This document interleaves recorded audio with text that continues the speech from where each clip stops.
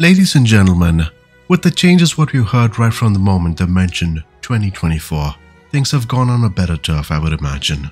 Especially with the confirmation of what kind of changes we should see as simmers. What else do we have today? Plenty more coming. Yes, from the newest project of the Chinook, the astonishing Comanche from A2A, and a lot more. Now before that, we had a huge surprise from the team of Microsoft unveiling Texas to us this morning. Before we dive right in, thanks for tuning in. I'm Chikmanglo. Quite often do we bring you a lot more areas that need your attention, so hit that subscribe button for future releases. By the way, we have the giveaway winners for last week's event, so stick around till the end. Continuing on Texas, this comes as a third installment on SETI updates in the world of development. We know what Texas is. Some of them have been there, including myself, who spent a few years. The second largest state in America, renowned for some most diverse and beautiful urban landscapes in the nation. Now, do we know Texas enough? A meticulously curated selection of urban regions representing the spirit of the Lone Star State, including Abilene, Austin, Cedar Park, San Antonio, Schertz, Temple and Waco. All these cities lie within or near the Texas Triangle, the area where most of the state's population reside and home to its most stunning architectural creations. Now, one of the interesting features is that the update was generated using aerial imagery collected in collaboration with partners that made a difference. If you haven't got this yet, make sure your sim is running on version 1.33.8.0 to download the latest city update. Moving to the marketplace this week, now known for rather interesting MV-22 Osprey. This time, the team of Miltech Simulations have been hands-down developing the legendary CH-47 Chinook helicopter. An iconic heli-lift helicopter of the American origin, one of the heaviest lifting Western helicopters and still in active service after more than 60 years since its introduction. Now this represents a significant undertaking for Miltech Simulations. The team claims that this will be the most detailed product to date in terms of 3D modeling, with extensive detail both internally and externally. Towards another interesting project, now the A2A Simulation Showcase at Flight Sim Expo provided a stunning glimpse of the inaugural creation for the sim, the Piper Comanche 250. In a captivating 20-minute demonstration, the CEO, Scott Gentile, in a recent conversation with Two-Tone Murphy, emphasized the company's visionary methodology in developing lifelike airplane simulations. What's fascinating is that over the years, A2A has amassed a substantial following due to their commitment to authenticity. Now, with the recent enhancements to the sim, they aim to redefine the standards of realism by delivering unprecedented precision and intricacy in virtual aircraft models. Now, during the presentation, Scott delved into the experience of aircraft takeoffs, emphasizing the notable shift in sensations as the plane accelerates and transitions from the ground to the sky, which was very interesting. Now, they went beyond flight dynamics, dedicated themselves by meticulously simulating the maintenance and natural degradation of a real aircraft. The team, who's well known for high-quality aircraft and scenery for X-Plane as well. Now, they've showcased their upcoming Airbus A300-600 at the Flight Sim Expo again. This was originally released on X-Plane as a flagship product for Anybuilds. The iconic wide-body airliner made its first flight in 1983 and remains in service with some operators today, including FedEx and UPS.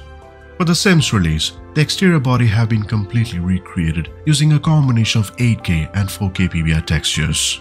Now, the team confirms that this will be a true-to-life complex airliner with a comprehensive system simulation, a realistic flight model, Navigraph and SimBrief integration, and a lot more, including a custom WY sound set including authentic sound recordings from the real aircraft, which makes it an interesting project.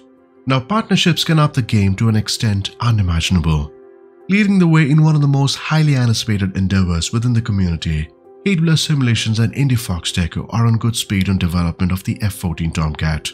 Now, ever since the initial announcement earlier this year, this project has been advancing rapidly, and recently it gained significant attention through an accelerating video, showcasing us the aircraft soaring through the skies of Microsoft Flight Simulator. Now, this project is still under development. The team's tireless efforts and passion are evident.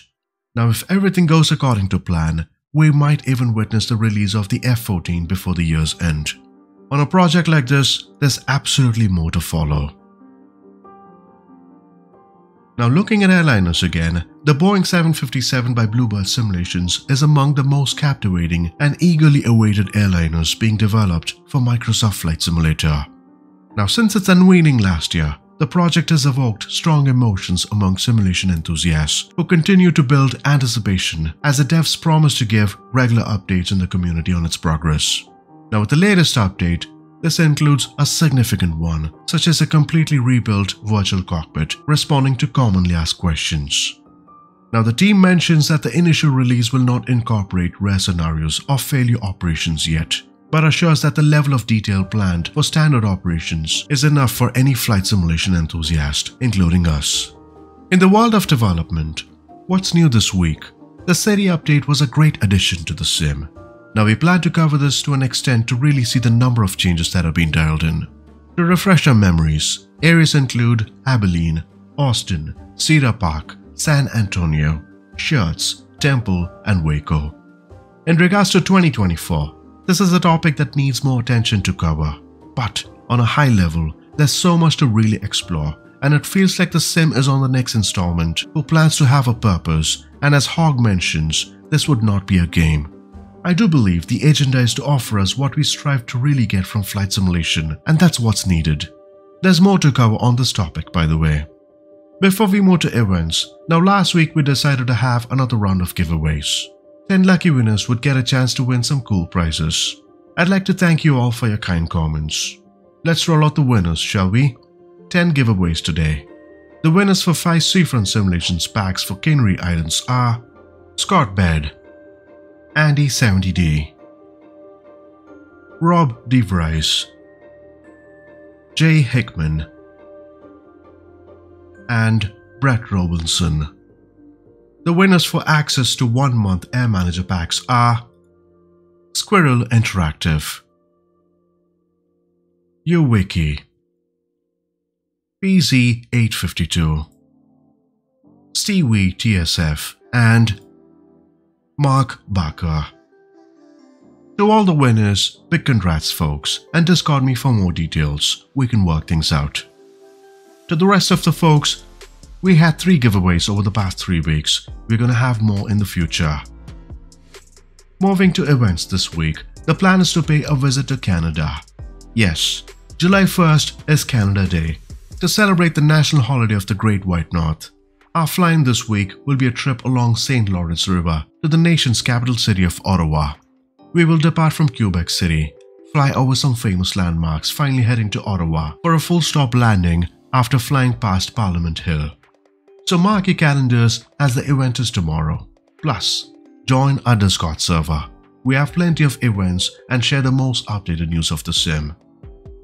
On the line of Freeware, let's take a look at a nice international airport here. An airport that carries loads of updates. The Chirose Airport at Japan, RJCC in short. An international airport located at Chirose, Hokkaido, Japan.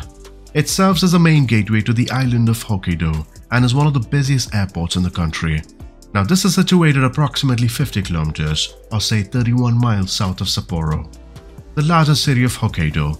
An important transportation hub connecting Hokkaido with the rest of Japan and various international destinations. Now this provides a convenient entry point for travelers visiting Hokkaido, offering a range of services and access to popular tourist destinations in the region. So big thanks to the dev, Copy, for this freeware. The link to both the freeware and the community events can be found right here in the description below. As always, it's been a true pleasure. Do subscribe for more. And until next time, do take care and happy flying.